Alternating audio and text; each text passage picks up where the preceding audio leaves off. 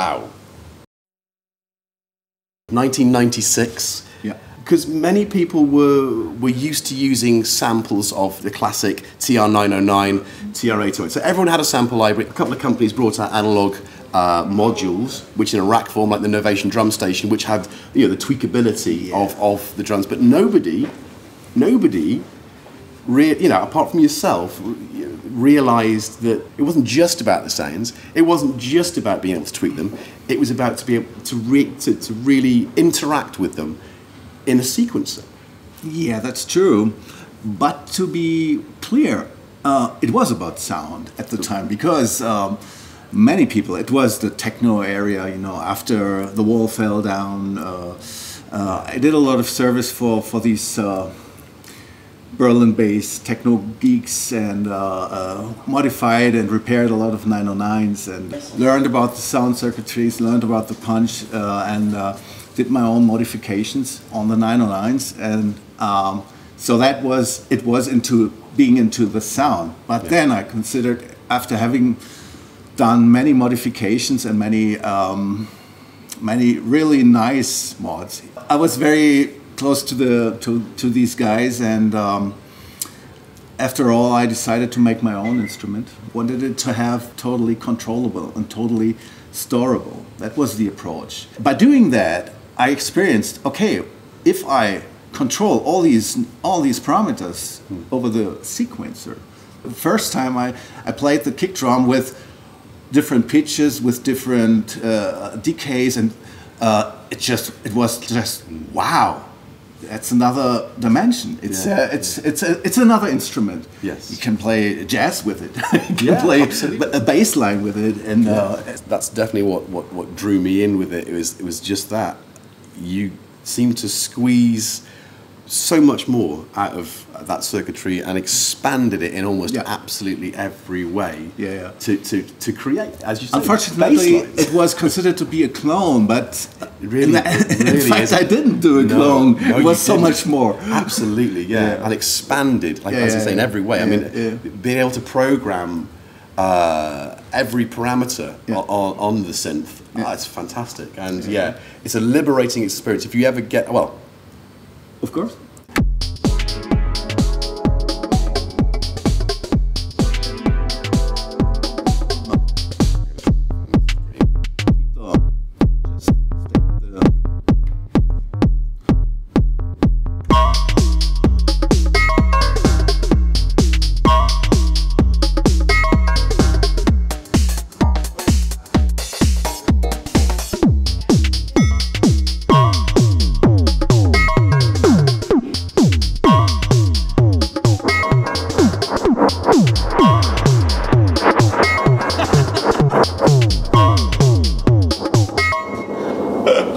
Wow, that is final touch. Absolutely amazing. Maybe wait until the gong sort of like simmers down a bit. If you could hear that, there's a huge gong pretty much next to us. I think that was Look Mum No Computer, maybe giving us the rank gong in his underpants. Jurgen, that is incredible. So thank you. From my Xbox 09 with its 3 analog voices and its one channel, 12-bit samples? No, 8-bit samples. 8-bit samples. 8-bit samples. Which are stacked up into one sequencer to, oh wow, I mean it's grown up. You said there's an FM synthesizer in there as well. Yeah, there is a processor in there, and there's a DSP as well. But these circuits are still analog, for sure. Yes, it wouldn't be JoMoX. It wouldn't be JoMoX if it wasn't analog. That's insane. Superb, great sequencer again. And I really like the fact that you were muting tracks. Yeah, you just push the knobs and then the track is muted. We have these two true analog instruments. That's a kick drum, I know, but ever since the 09 there has happened quite a lot, I have gate time, which the 09 didn't have. I can adjust the preciseness or the gate time of the click. The noise of the attack can be adjusted separately, but there's even metal noise. Oh, I love it. Oh. for most applications that might be too strong, but you can do that if you want. And I have this EQ section, which makes the kick drum softer and smoother, and it's placed after the VCA, and the harmonics is placed before the VCA. That's the miracle, you know, because the harmonics is not just an overdrive; it's making the VCO shape more like a bell, you know. It drives. But the X-Bass09 had this already. Yes, that's a keeper. That's a keeper. 20 years later, that's a keeper. Right. Listen to this. That's with harmonics. That's full harmonics. Yes. That's without harmonics. Okay. Range is improved a bit to the X-Bass09. The M-Brain, which is a percussion analog synthesizer. It's created from two resonating filters that are combinable. I call it coupling. You know, it's meant to be like a drum skin, like two drum skins of an acoustic drum, and they intermodulate each other. Yes. So you can create percussion-like sounds. Okay, now I do a little coupling. Oh wow! Sorry. This is without coupling. This is with coupling. I don't know of anything that does that. That sounds great. And I can even forth and back coupling it. That makes it like a. Then it sounds like this, you know, like a fart.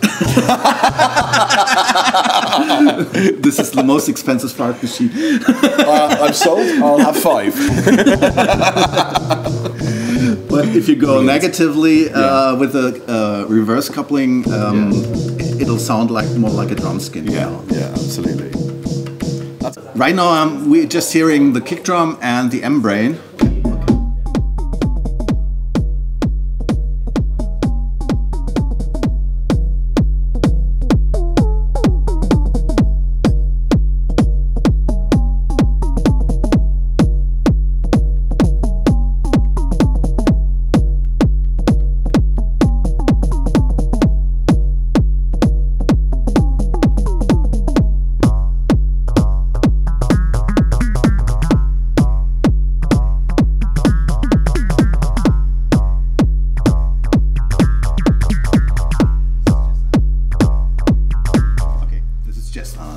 So that was just the analog voices. Yes, so that's right. I mean, you get the straight sounds you would expect from an analog drum synthesizer, and then you get this whole palette of a rich palette of colors that you can throw in. Purely in the analog. Okay.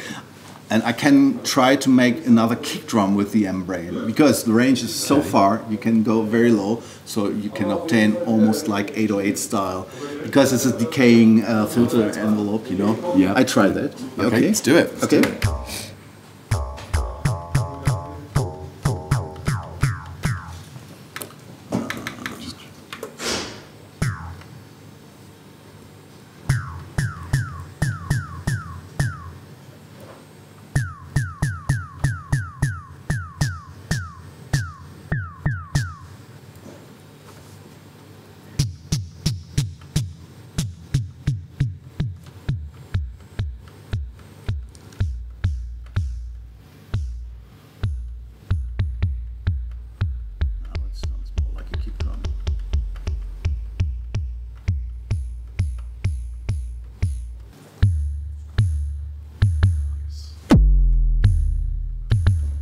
Different thing, but it's two different kicks, you know. Absolutely usable as well. I mean, thoroughly good. Okay.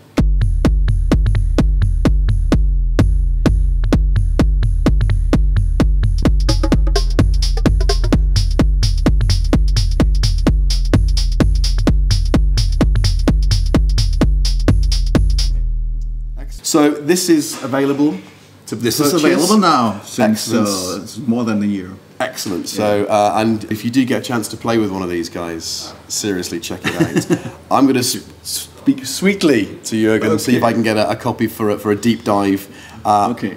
Really interested in the expanded. Thank you. Oh, that's very kind of you. Loving. I mean, I expect excellence in the analog synth department with a JoMoX, and it is incredible. I'm not disappointed with that.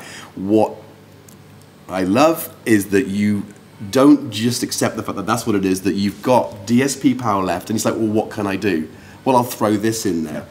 Now, you might think that. I think what genius that is to actually, and certainly in a realm where the digital world is suddenly rising again, having the absolute best of both to create things that aren't mainstream, to get a little bit more creative, a little bit more avant-garde. Brilliant. Jurgen, thank you very much for bringing us the Alphabase. Okay. It's been an absolute pleasure an honor to me. have you on the couch. I'll do a future feature on this. Okay. And signing out from TSR 19. Thank you very much. Bye bye.